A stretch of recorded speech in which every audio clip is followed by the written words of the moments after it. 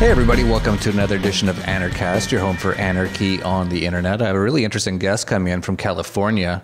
You might have been hearing a lot of things. I've heard this for over the years, a lot of people saying things like your real name is capitalized and your not real name is not capitalized, and you're actually owned and your birth certificate is actually you're part of a corporation and the US is part of a corporation. This is something I've actually never really looked into, but our next guest is a total expert on. He's actually spent 25 years looking into all these things very deeply, to the point where he's actually started up his own private society called Pantera, and he actually has his own university called Gemstone University, where he teaches people how they become enslaved through this entire system and how the entire system works. And most interestingly to our audience is how to actually remove yourself from this system. As well, his name's Kenneth Scott, and as well he'll be coming to Anarchapulco. He's a sponsor of Anarchapulco, and so he'll be there. So if you have any questions you want to ask him about how to deslave yourselves, how to remove yourself from the system, he apparently has information on how to do that. And we're going to hear all about what this is all about, because a lot of this is very new to me, but I've heard it a lot. And actually a lot of people who have been registering for Anarchapulco, they put their name and then they say house of something. And I was like, oh, must be some weird little new kind of cool thing that kids are doing or something. But this is all kind of related to what Ken is talking about. So we're going to get into all of that with Kenneth Scott in just a moment. But before we begin, though, Kenneth, I have to ask you, how did you become an anarchist? Good question, Jeff. Thanks for having me. I have to really say that I became one because I was born as one.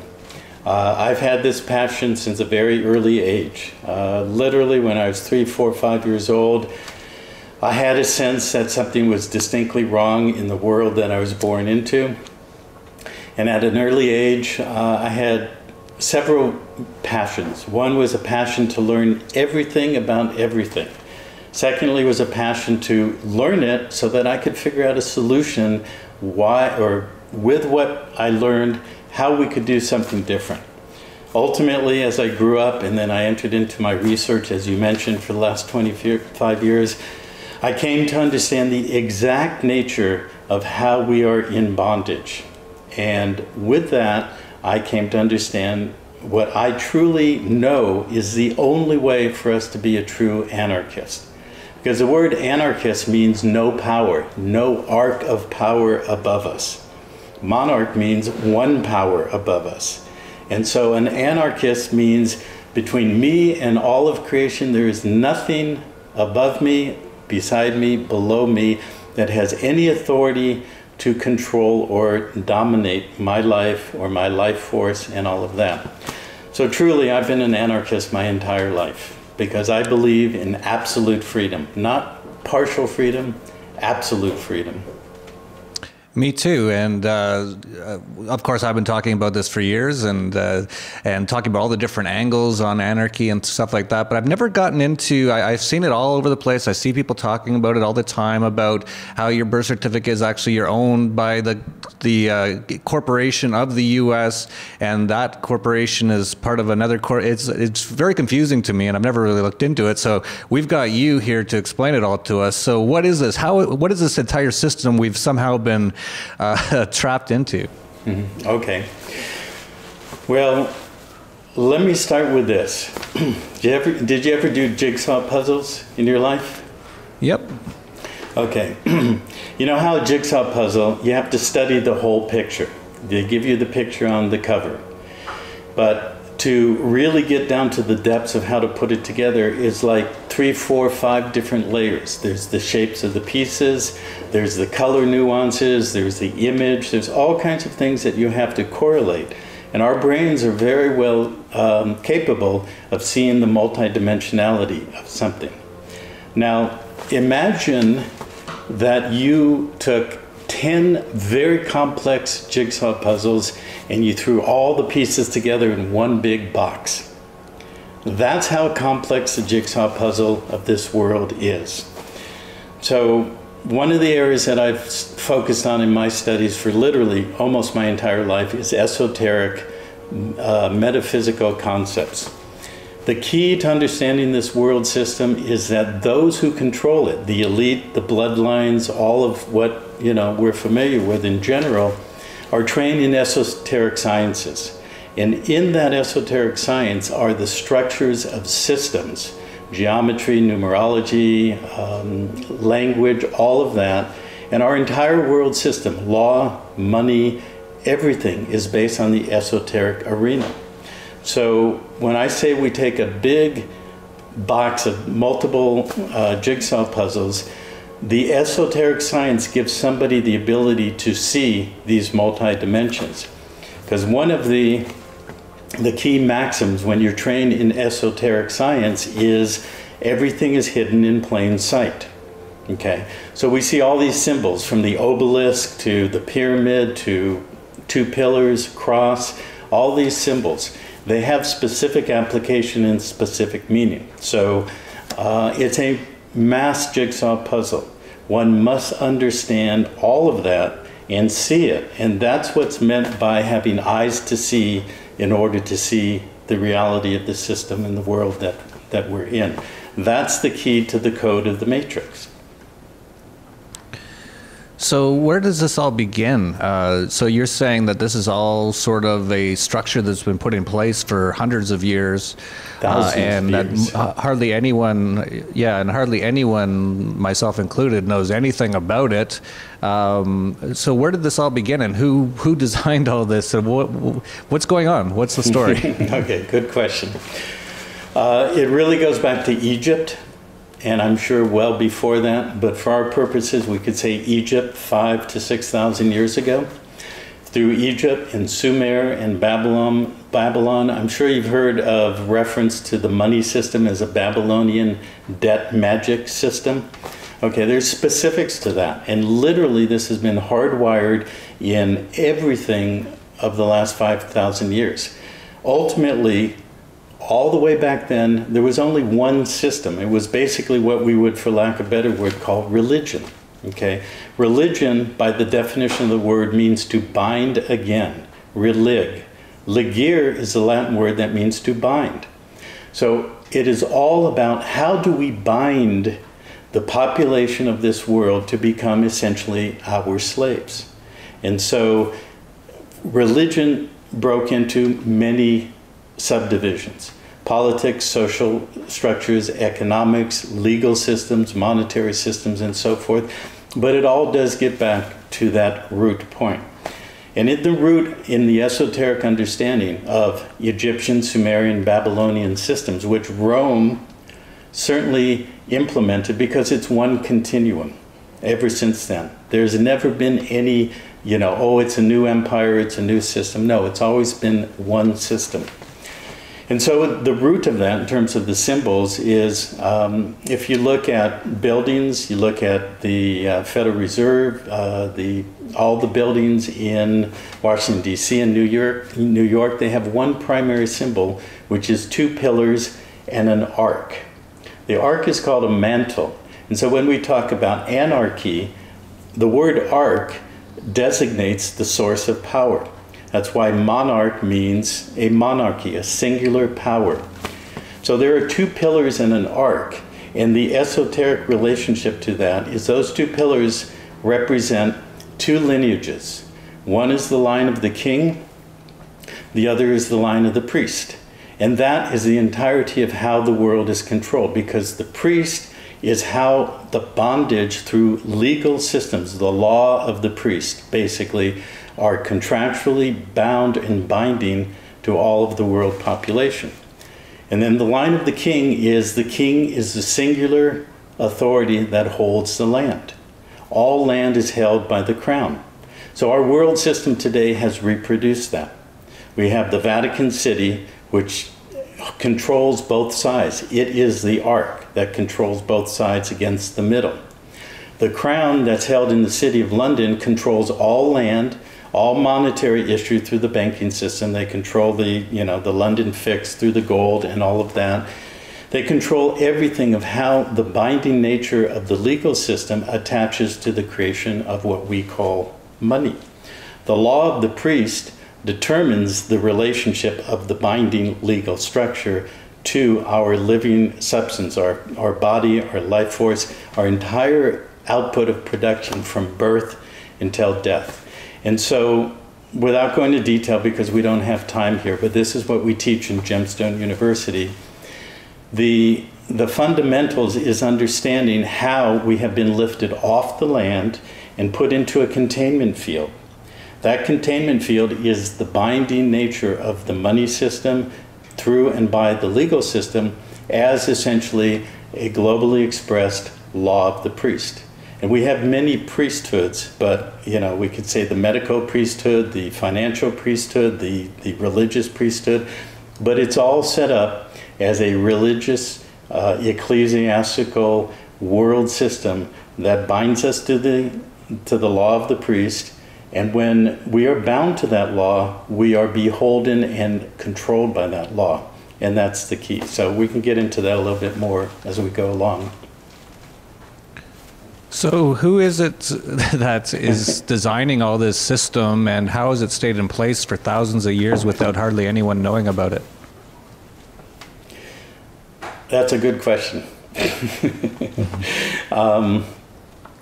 Well, you mentioned earlier, and before we started recording, you asked about, calling my name Kenneth Scott of the House of Cousens, and you've heard other people do that. Well, what do we know about houses? We've got the House of Rothschild, the House of Windsor, we've got the House of many nations. I mean, not nations, but private families. That is counterposed or separated from how the world population is put into the containment field that I've mentioned. So those houses go back literally thousands of years. If you look at the Bible and you take away the religious overlay, you can actually see the layers of the system of how commerce is constructed, how the binding nature of what I've talked about is constructed. And that document, that book, was based on previous structures, again, going all the way back to Egypt. And, to answer your question, there are lineages, there are bloodlines that have always controlled the story. They put that story into religious terms, they put it into secular terms. Today, the movies are the purveyor of the story. And if you know how to look at it, you can see all of this running through. It's literally, when Neo woke up in the movie The Matrix, and he could see the flowing of the code, nothing could touch him. Remember at the end of the first movie, the agents tried to attack him? But he was now in control of the code of the Matrix. The code of the Matrix is the legal system, the monetary system, the religious system, all of the nature of what we're talking about, how we are bound and bonded as what I said earlier before we started recording, which we should get into in the interview, is our real status is we are a bonded surety to a bankrupt franchise. And so we have to define what that really means. Please do. Okay.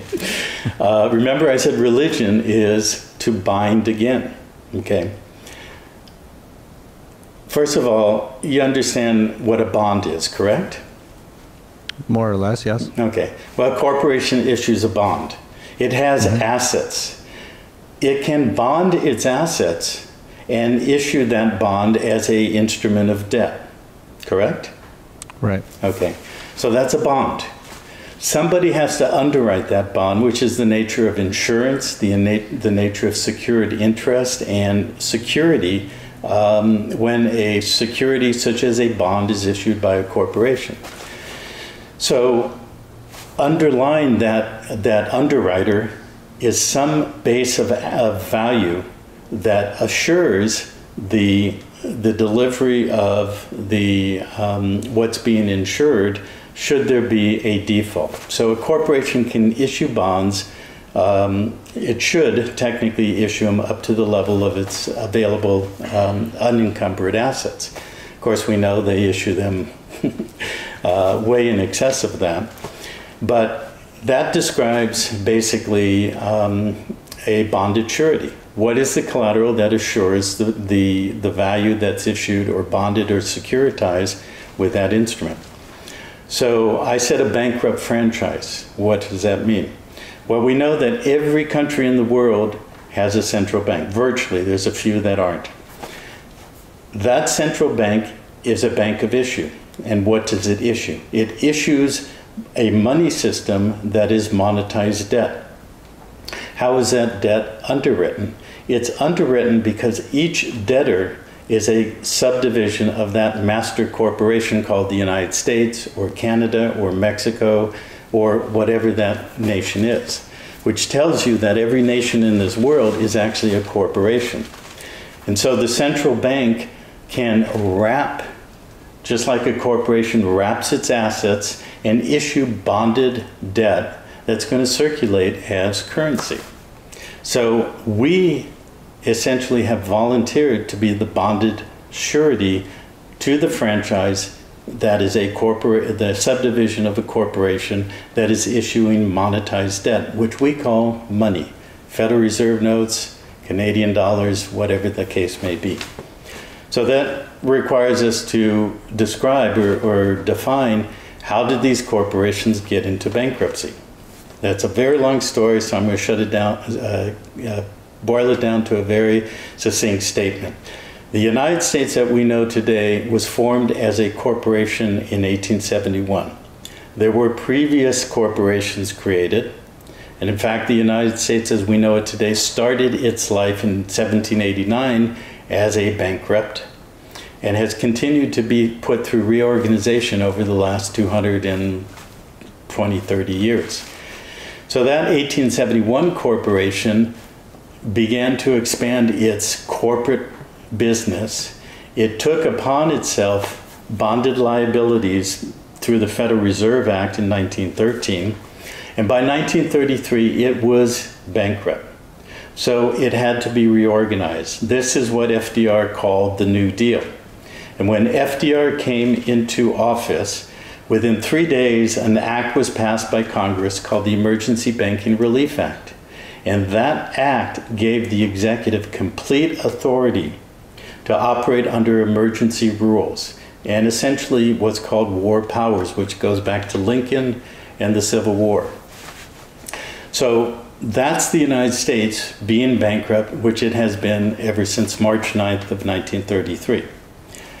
In the reorganization, it was given the ability to how to administer and run the debtor in possession United States and how to remonetize it. The way it remonetized it, it brought all the persons and all the property of the entire body under its authority and started bonding it through the mechanism that I described. The way that was done was the issuing of franchises. So every corporation is a franchise, every LLC, every municipal corporation, every county, every board of education, they're all corporations, they're all franchises, and every single one of them create debt. Every instrument that's ever issued in those franchises, so we'll take my name, the franchise is in all capital letters. That franchise is considered a vessel in commerce and a debtor facility through which and by which monetized debt can be issued. Every time a contract or a bill or anything is issued in the name of that franchise, it is a monetary instrument. Underlying that is also many layers of derivative bonds. So for example, if I get a traffic ticket and I'm brought into court and the fine is $300, there are bonds issued in the millions against that $300 debt. So they're hypothecating the franchise, the public circulating monetized debt currency, and they're trading these off book in the millions, trillions, and huge amounts. And this is how they've built the entire world system. So to boil it down to the essence, we volunteer to be the surety. The franchise is the debtor facility through which and by which all of the money as we know it today is created. That's interesting that we volunteered. I always found the old vampire movies and things like that where they can't come into your house unless you invite them in. I've always found there was something more to that than just a funny story or interesting story. So how did we volunteer for this unwittingly? See, what you just described is a fulfillment of what I said earlier, that primary maxim in the esoteric arena, which is hidden in plain sight. Remember the 10 jigsaw puzzles all mixed together? It's all hidden in plain sight. And technically, see, in law, for a contract to be valid, there must be a full disclosure, full meeting of the minds. So the way they justify it is, well, there is full disclosure. Nothing is hidden. It's hidden in plain sight because it's fragmented like the pieces of those jigsaw puzzles that are all jumbled together from the untrained eye. But the trained eye knows how to see, like I've mentioned an act, the Emergency Banking Relief Act. Well, that ties into another act called the Trading with the Enemy Act of 1917. It ties into the 14th Amendment of 1868. It ties into other things, literally hundreds and thousands of years old. They're all tied together, and they all create one unified system of law and legal structure. So it's not hidden. And so they justify it by saying, you had the ability to see all of this, to know it, because we've disclosed it all. We disclose it everywhere. We put it in the movies. We tell you what we're doing. We're telling you what we're going to do.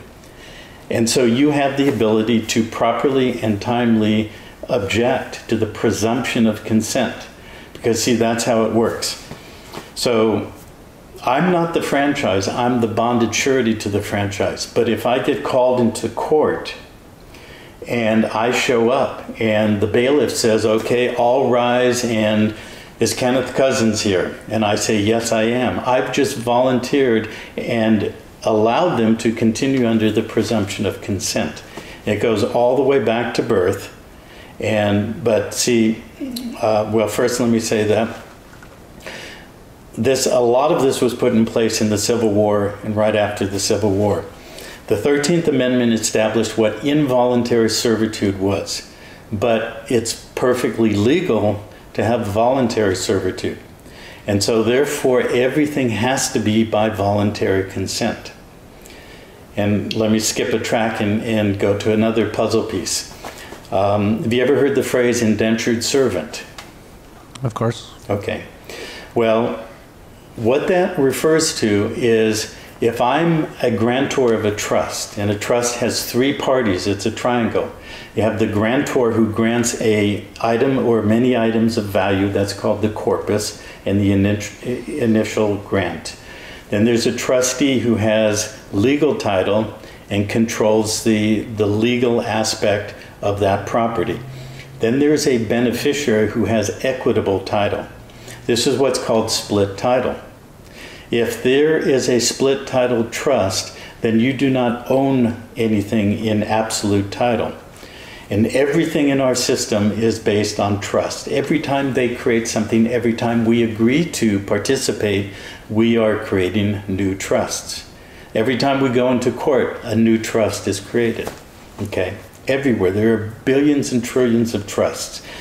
And so if let's say I'm on a dock in England in the 1700s and I want to come to America, but I don't have any money. But what do I have? I have the value of my labor. But I have to hypothecate that labor into the future. Okay, I know you're quite familiar with hypothecation and taking value and trading off of it. Well, the basis of that is hypothecating something that I own today, and I project it into the future, and I am giving a monetized value today. So in that instance, I'm on the dock. The only thing I have of value is my labor, but I have to do that over a period of time. Therefore, I will indenture, which means to bond myself into a trust relationship, and I become an indentured servant. That's a voluntary servitude. So I will say to the captain of the ship, if you give me passage to America, I will bind or bond my labor for the next 5 years, and I will work for you and I'll work it off. That's called an indentured servant. We've just created a trust. I'm the beneficiary of it because when it's over, I get to be free. I get to be the possessor of the right to exist in America, and I will pay for my passage to the ship and the ship owner. He is the legal trustee because he holds the indenture of the corpus, or the body of the trust, which is actually my body because I have hypothecated my labor. This is the essence of how the whole system works. So the voluntary consent comes from the fact that from birth and very soon after birth, first of all, the mother volunteers to abandon the baby and register it into the royal trust. So remember I said the crown holds all the property, all the land, going back to the City of London. Well, our physical bodies are considered a landed estate. So when we register it, the word register is derived from regus, which means royal or regal. The term real estate actually means the royal estate. Real in Spanish, you know this, means the royal, like El Camino Real, means the royal highway. So real estate is really the royal estate.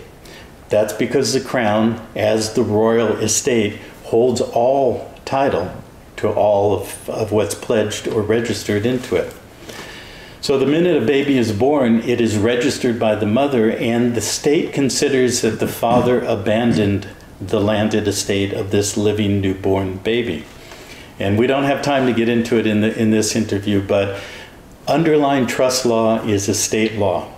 And estates have been structured over hundreds and hundreds of years in a manner to, today in the world system, everything in terms of property is in an estate. It's either non-portable property, which is in the royal estate as real estate, or it's chattel property. So the baby becomes chattel property and is registered into the royal estate, and we are considered to have abandoned that estate, and the executor now becomes the state itself. So the entire system, the United States bureaucracy under the administrative procedures of the bankruptcy that I described, and the whole world system, because every national entity is also a corporation that's also bankrupt, that's channeled by and through Washington, D.C. to the City of London. It's all one big corporation and one global estate. The key is that we've abandoned our estates. We did not perfect the estate.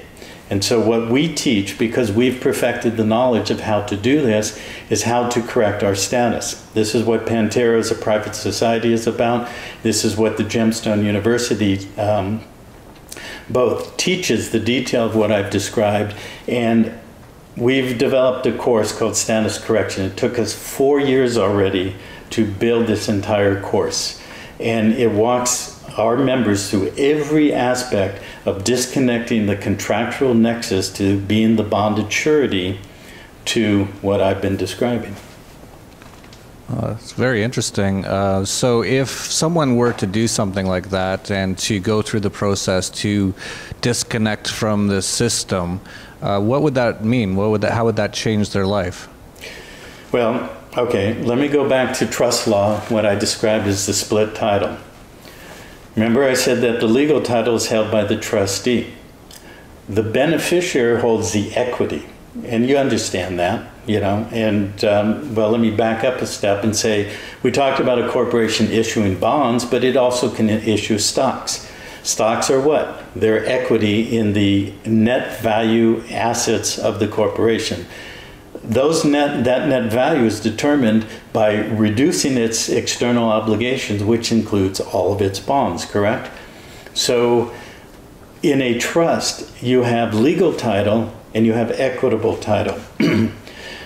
The true owner of a true exclusive equity trust, and there's a reason I use that phrase, is the beneficiary. And the legal title holder, meaning the trustee, is actually the liable party. Okay, the trustee has all the debt obligations.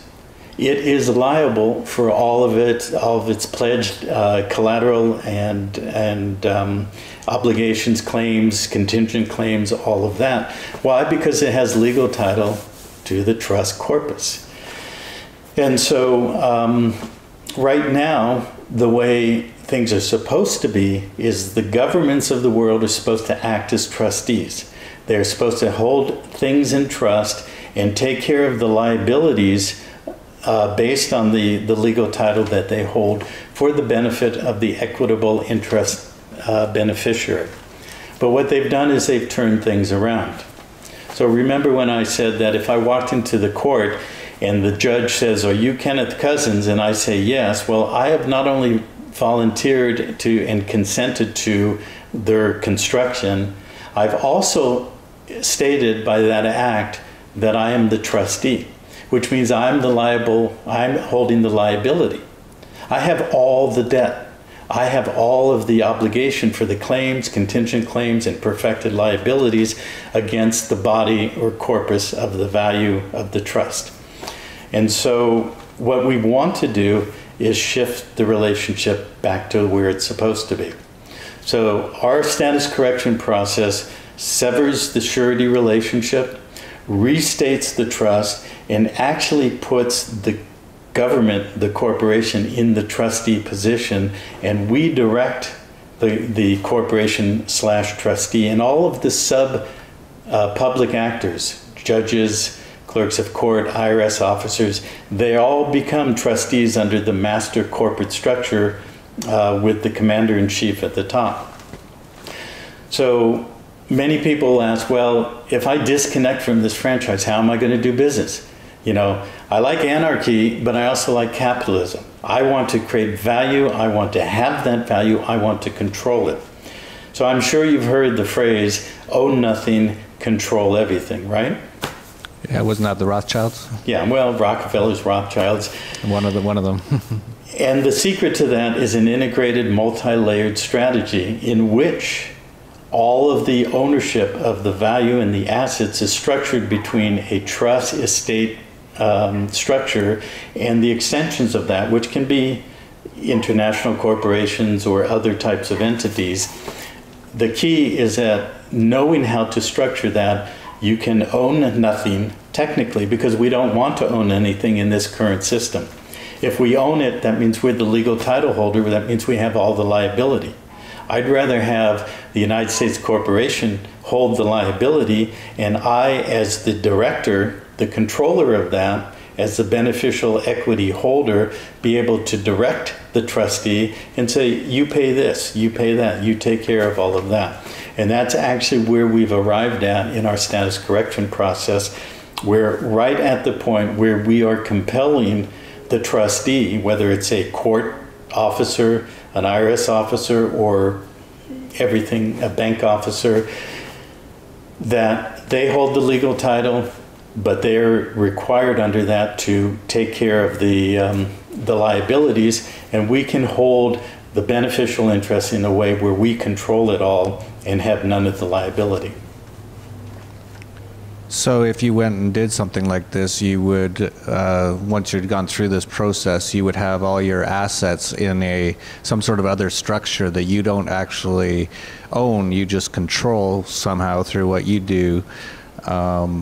But does this actually, like for things like taxes and stuff like that, are you saying that if you went through this and you disconnected from this system that you don't have to pay taxes anymore and things like that? Is that what you're saying? Well, let me redefine it with a quote from the IRS code. The IRS code is based on one principle: a person liable to pay. You ever heard that phrase? Yep. Okay. And I have to tell you that I started, as I said, 25 years ago. My first beginning in studying law was the IRS code. And I've had some friends who have read all 11,000 pages of the code several times through and are absolute experts. And I've studied with them and have understood it through that study. But it boils down to that: a person liable to pay. Well, what is a person? A person is what is called a juridical personality, which means a fiction in law. The franchise that I described is a person. So when FATCA comes in and they say all U.S. persons are subject to FATCA, it means they control that franchise. Why? Because it belongs to them. It's their property. That's the person liable to pay. But if we're the surety, bonded surety, that has volunteered to hold the liability, then we become one and equal with that person liable to pay, and hence we must pay it. But if we turn it around in the way that I briefly described, and we restate that franchise as a private trust, and we establish the public system as the trustee under the commander-in-chief, which brings in a whole other element, which is the military martial law under which we are all in the United States and in the world under right now, then they really, as I've described, they're the trustee, they hold the liability because they hold the person. They created it, we actually return it to them. See, a lot of people in the law movement and the freedom movement and everything say, well, we want to collapse the trust. We want to destroy the relationship to the Social Security. And I say, no, I want to perfect it. I want to claim it. When I perfect it, I claim it, and I claim the equity behind it. See, right now we have a split system. The public system is where all the debt is. This is where everything that I've described exists. But there's another side, the private. If we are a bankrupt attached as a bonded surety to a franchise, we cannot enter the private. Okay, we've voluntarily given up our right to stand as a private, truly lawful man as opposed to a public citizen. But if we do the process that I've described to you, we actually return the person back to the commander-in-chief under the military occupation, and under the rules that he is bound by global international treaty, he must maintain that person. And if we do it as a private trust, then we are the true owner as the beneficial interest holder, the equity. And if I were to say to you, here's a corporation, it's got lots of assets and lots of debt. Which would you rather have? Would you rather be liable for the debt, or would you be like to hold the equity as the assets? I choose the assets. Oh, very good. You passed the first test. That's what we want, not only individually, but collectively. Okay, and so that's, you know, it's more detailed as we get deeper into it, and but that goes back to the answer of your question. How does one take advantage of this? How does one proceed with this? It's simple. Change your relationship to the debtor, bankrupt corporation. It's as simple as that. And you help people to understand how to do that through both Pantera and Gemstone, correct? Correct, yeah. And the other thing, do you have any examples of people who have done these things and been successful in removing themselves from the system? Well, the last time I filed a tax return was 1988. I have corresponded with the IRS many ways and many times through the last, 28, 29 years. The Pantera Society is structured and defined as an ecclesiastical body, which people would say, well, that sounds like a religion. And it's not. You have to go back to the roots of words. Ecclesiastical comes from the Greek ecclesia, which simply means the body of the congregation. We are living bodies. We can come together with a group of people, and we create a congregation of multiple bodies as an ecclesia. The entire world system is based, like I said before, on religion. Okay? The United States is actually a religious body. Every city is a religious body. It's all based on ecclesiastical law. And so we are just reproducing it. And so as a private society with an ecclesiastical structure that they cannot refute, because that's what the system is. We just know how to claim it and perfect it. So we've created a court. It's an ecclesiastical court which jurisdictionally is superior to every court in this country. Okay? And they know it. So our court is a court of record. We hold the records of everything we do. We've recorded it, we've archived it, and we notice. We've noticed, we have a website, panterapca.org. It has all of the public notices that we've sent. We've sent it to the Holy See, to the Vatican, the Lord Mayor of City of London, to the President, to the Ban Ki-moon at the UN, we gave them notice 4 years ago. This is who we are. If you have any basis in law to refute, reject, or deny this fact, you have a time to properly do so. They never have. Therefore, when I communicate to the IRS, to courts, I tell them that I'm the Chief Justice of the Court of the Ecclesia of the Pantera de Oro Private Society. And do you know what? When they write back, they write exactly how I tell them to do so.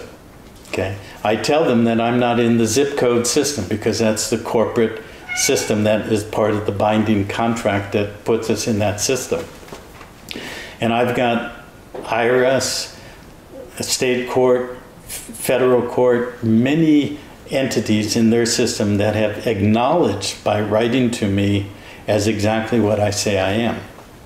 And so we also, we have two premium courses that we teach people. One is the status correction. The other is how to create your own society and reproduce what I've described Pantera is. My goal when I set out to do this was to create a replicatable model that is infinitely replicatable. And so we teach people how to create their own structure, their own society, and it is fully protected by all the way the system is set up. And so, yeah, to answer your question, I haven't filed a tax return in 27 years. In fact, in recent times, the IRS came knocking on my door for something that went back on and I don't need to go into the detail, but a mechanism in which they created a tax liability on my franchise. And I didn't know it was there for a while. I then became aware of it. I did certain paperwork that I sent to the IRS in Puerto Rico, which is actually the home of the IRS. And then another IRS officer decided to try to remonetize the franchise. And so he came and he made an offer because everything in the system is based on commercial offer and commercial acceptance. This is how they bind you to their bills and their system. I know how to deal with that. And so I reversed it. I actually appointed him as trustee of my master trust, and I expressed an individual trust for my IRS account. And I appointed him as a trustee. And even in a meeting that I went to with him in July, when I convened our court as a court of evidentiary record, and we recorded it, and we took all the steps that I needed to do, and I appointed him as trustee. And during that conversation, he said to me, or he was recording it for his own record, he said something about the taxpayer, and I said, well, there's no taxpayer here. And then I corrected myself. I said, well, actually, there is a taxpayer. You, officer so-and-so, are the taxpayer because you are the trustee and you hold the liability.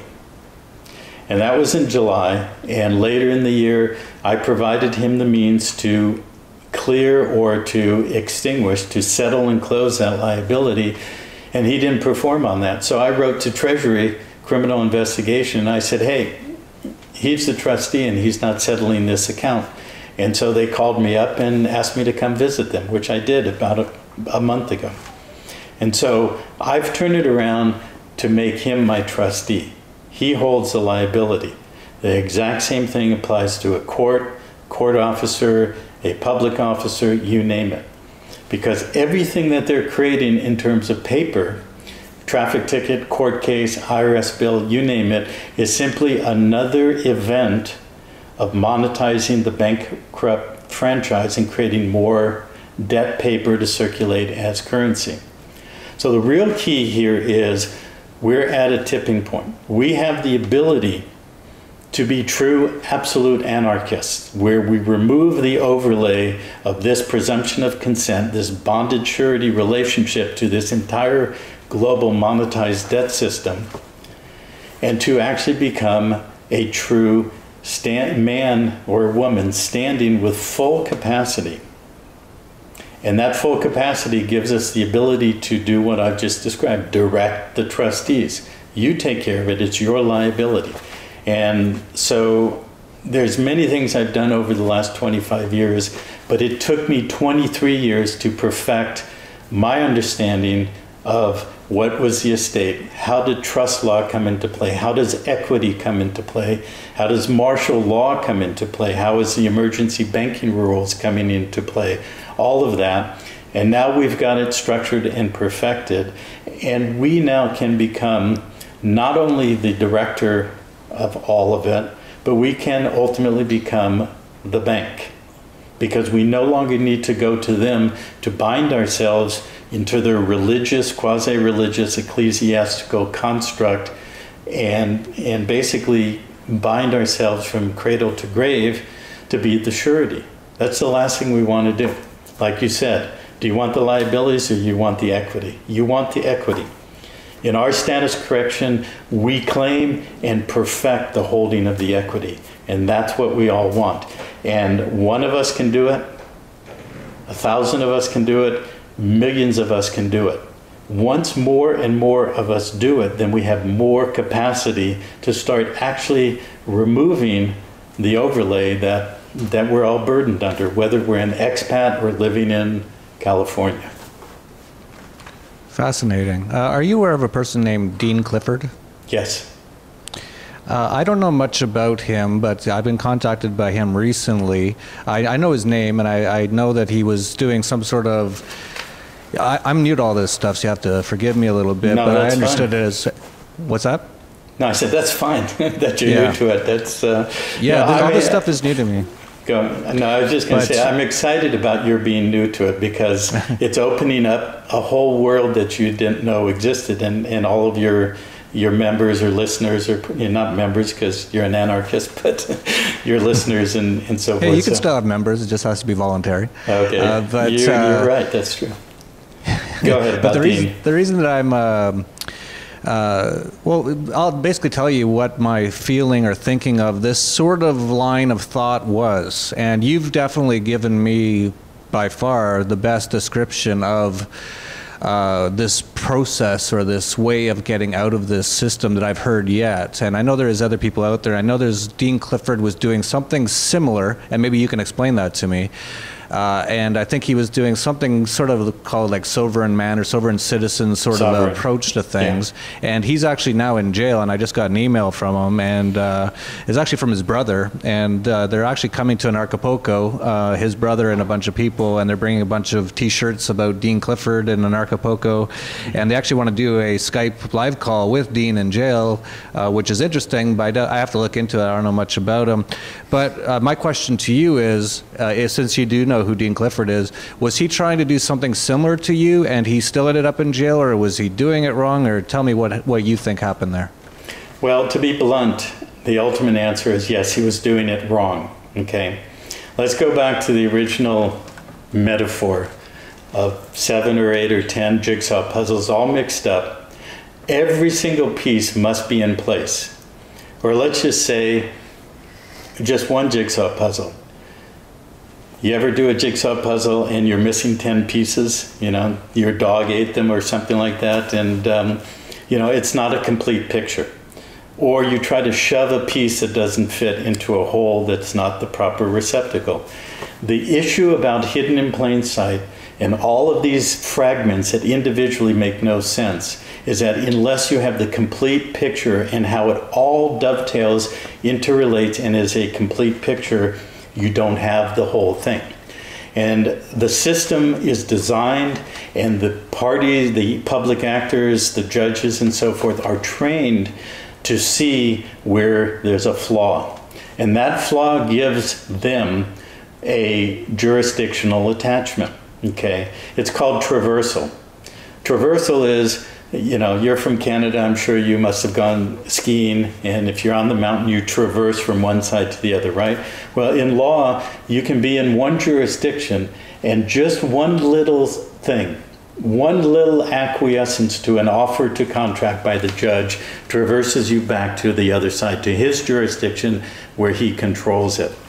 The problem with Dean, and he's a great guy, I've never met him or talked to him, but I've seen his work. It's very advanced, but he's missing pieces. And if you're missing some of the pieces, you don't have the whole picture, you are jurisdictionally attached to their jurisdiction where they can legally and technically pull you in, put you in jail, and all of that.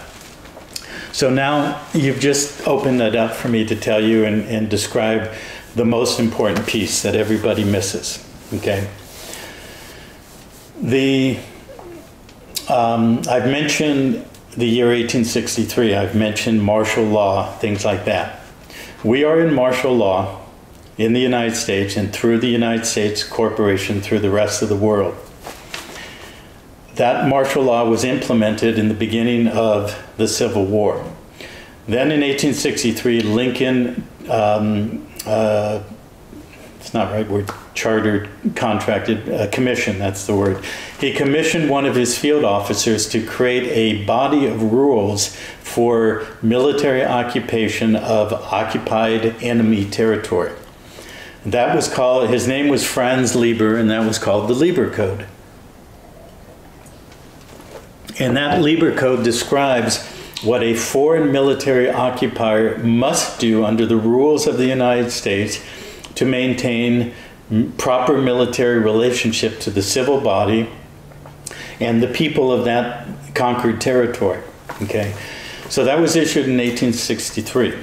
And the war ended, Lincoln was shot, the 14th Amendment was passed in 1868, and in 1867, something called the Reconstruction Acts were issued. Those created 5 military districts for the 10 Confederate states. Those states wanted to come back into the original organic constitutional union, which had been dissolved. Okay, the way it was dissolved is because Congress adjourned when the states walked out, the southern states.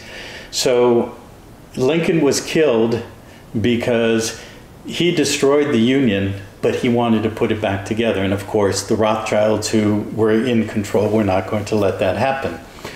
So he was taken out, and the Reconstruction Acts established military districts for the 10 southern states.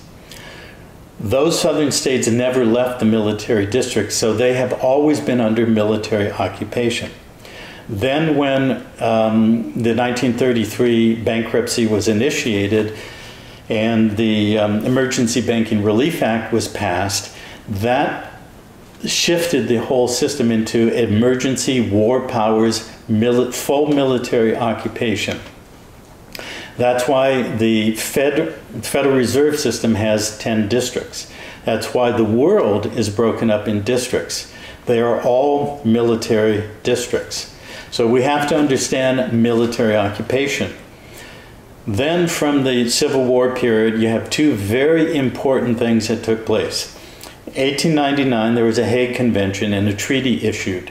And that treaty defined the nature of war on land.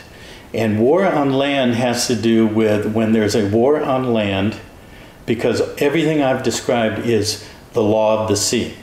So they have to bring the law of the sea onto the land, and they created a treaty that everybody agreed to, or signatories agreed to that. And the first part of that treaty defined the nature of a belligerent. And it defines a belligerent who is a people who take up arms against an invading force, okay? That's why you hear, you know, Iraqis or Syrians or Libyans who take up arms as belligerents. It's under this treaty, okay? Next, in 1907, you have another treaty issued that adopted the rules of the Lieber Code, and it made it global or international law to which the United States is bound.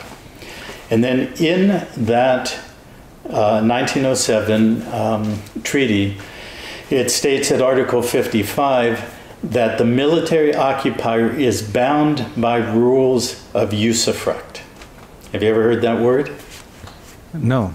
Okay. Usufruct is derived from 2 Latin words. Usus, which means to use, and fruct or fructose, which means the fruit. What that means is a usufruct is allowed to use the fruit of another's tree. Let me define that in military occupation terms. It means the military occupier is authorized under these international treaties to use the fruit of the occupied people, property, and territories under duties and rules of usufruct. So that means the United States, as a foreign body, the corporation in Washington, D.C., became the military occupier, and by 1907 was under the rules of this international treaty structure that gave it full permission, full authority to use the fruit of the occupied people, property, and territories for military necessity. Okay? So then well, before I go into that, the other part of the article that I quoted says that if everything is under the civil body is maintaining its peaceful relationship with the military occupier, meaning it's not a belligerent.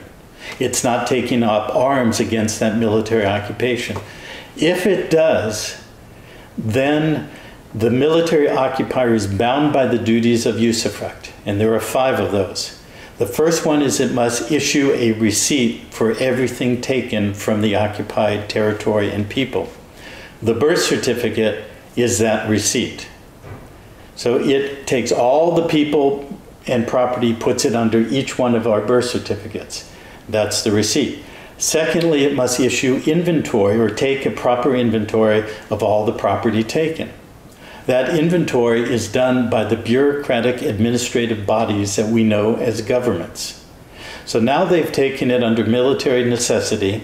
They've issued us a receipt. They've given us an inventory which we can access in the system.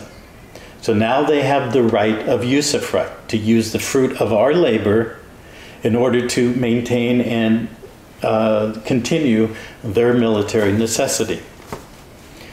Thirdly, they must maintain the property in good condition. They must, fourthly, they must pay all fees, taxes, maintenance, repairs, everything to maintain that property. And fifthly, they must return the property to the original owners in proper or improved condition upon the cessation of the military occupation. So what does that translate to? The United States became the military occupier first of the 10 southern states through 5 military districts by the Reconstruction Acts. It then created a whole body of military function and occupation. The Federal Reserve Act is part of that. So the Federal Reserve Note is nothing more than a private military script that we're given permission to use under military occupation. They're supposed to maintain everything, but here's the twist. They put the corporation into bankruptcy. They issued the Emergency Banking Relief Act, declared it a martial law occupation in effect. And from that point forward, any act that was done in the public, which means in commerce, under the rules of the Uniform Commercial Code, which control all securities, all monetary structure, all taxation, things like that, that anything done in the public in commerce is against the law, is illegal, and must be licensed. So that's why we have to get a license to operate in commerce. We have to get a business license, a doctor's license, a contractor's license. All of these are permissions to do something that is technically illegal. If you were to go to a law dictionary, look under the word license, it says permission to do something that's illegal. Okay? So then we get a driver's license, and that gives us the ability to be a driver in commerce to operate our commercial franchise. Okay, getting that picture? But if we do anything against their military occupation, then we're considered an enemy of the state. We're considered a belligerent. That's why under the Patriot Act now we have something called paper terrorism or domestic terrorism, because the whole public federal military occupation is called the domestic zone. And so if we do something against their military rules, which is the 60 to 80 million codes and statutes in the United States and millions in Canada and Mexico and everywhere else, then we are doing something that's technically causing harm to the public, we are considered a domestic terrorist, we are a belligerent, and we are an enemy combatant. Okay? This is why every being, every man like Dean Clifford and all the rest of them who I've studied with have ended up in jail, because they are still operating under the bonded surety franchise relationship that means that they must comply to all the rules of the military occupation. So commerce is a battlefield. We have to remove ourselves from commerce. That doesn't mean remove ourselves from business or enterprise or capitalism. It just means we have to stop operating in their playing field, because their playing field is a battlefield. And one more point, and then I'm going to turn it back to you. Go back to the 14th Amendment. In the 14th Amendment, it says the public debt cannot be challenged. Well, wait, first of all, in Section 1, it says, all persons born or naturalized within the United States and subject to the jurisdiction thereof are citizens of the United States. That's what defines a U.S. person. Then in Section 4, it says the entire national public debt cannot be challenged as to its validity. It means that as long as you're operating as a public person, a U.S. person, and remember, every nation on the planet is a U.S. person, okay? It is subject to U.S. law, and therefore every citizen in every nation is a U.S. person. They're just not acting on it yet. So if we're subject to their jurisdiction as the bonded surety through the bankrupt franchise, we cannot challenge the debt. We are bonded to it and we cannot challenge it. Secondly, that inviolable nature of that debt obligation extends to, and you can just Google 14th Amendment and read it. You will see it right there. It says, including the obligations for pensions and bounty for services in the suppression of insurrection and rebellion. This is the key. See, I've seen that phrasing for 25 years. I read it, and I kept asking myself, why is that there?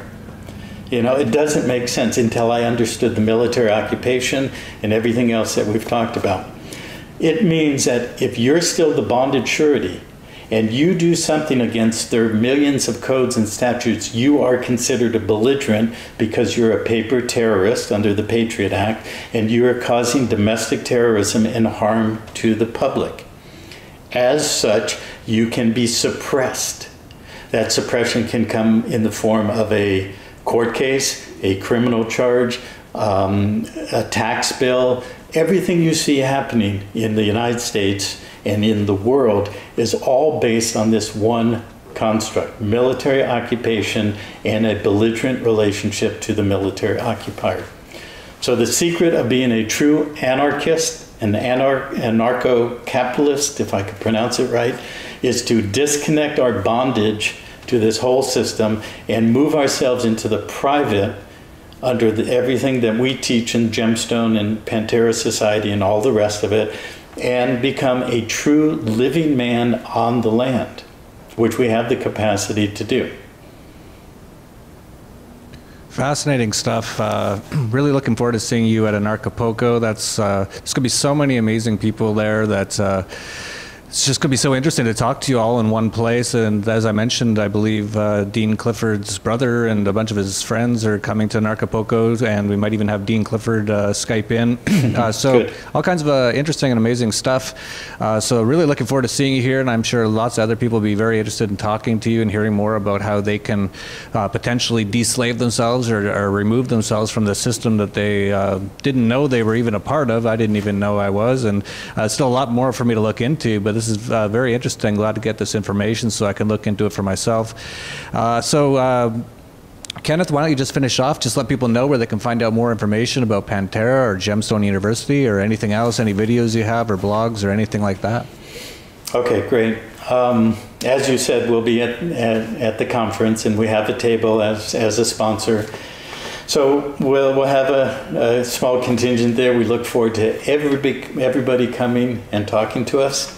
In the meantime, we have 2 websites, www on both of them. Pantera, which is spelled with 2 R's, Panterra, PCA, which stands for Private Contract Association.org. So PanteraPCA.org. And Gemstone, just like rubies, sapphires, etc., gemstoneuniversity.org. And if you want to get ahead of the curve, you can join us. It's a very simple process on Gemstone. At the upper left, it says Join Now. Become a member. We are only, all of the detail of the education is members only. We only operate in the private. So you can become a member, excuse me, before the conference and become familiar with a lot more depth of all this detail that we've covered. And there you have it. And also, we just launched a new YouTube channel under Gemstone University. I'm losing my voice. So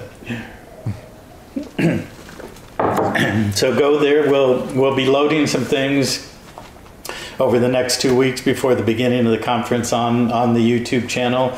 And there's quite a bit also on the public side of the Gemstone site. On the Pantera site is our entire body of public notice.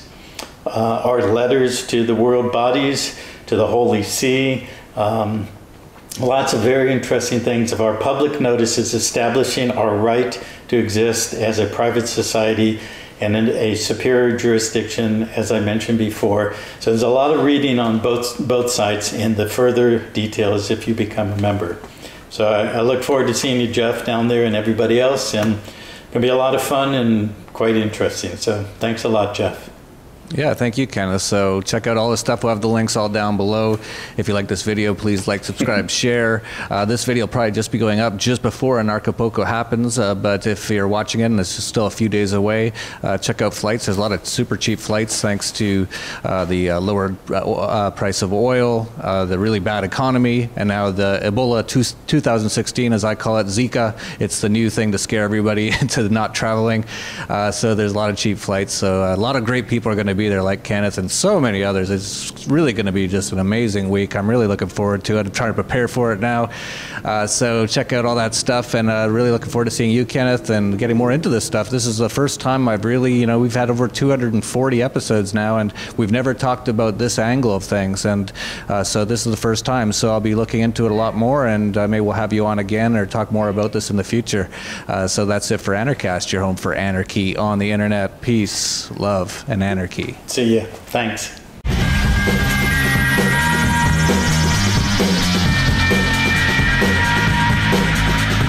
See, our problem is we address symptoms all the time. We want to address the homelessness, we want to address the wars, we want to address the oil spills, we want to address the CSG, we want to address all these different issues. But they're all symptoms of legislation that's been put in place which has allowed these companies to rape the earth. And this legislation is put in place because we're disunited, we're not paying attention, and we believe our governments are our rulers when they're actually our employees. In 1972, I watched my cousin, who was 25 at the time, die a horrible death from cancer. And then about 3 years later, when I was leaving, I worked at a hospital, and when I was leaving work that day, there was an announcement come on the radio. The announcer was laughing like a fool, but he was stating that a research study that had been done in the U.S. had proved that THC, the active ingredient in marijuana, which I prefer to call cannabis, had been found to kill cancer cells. From Acapulco, Mexico, this is Anarchast.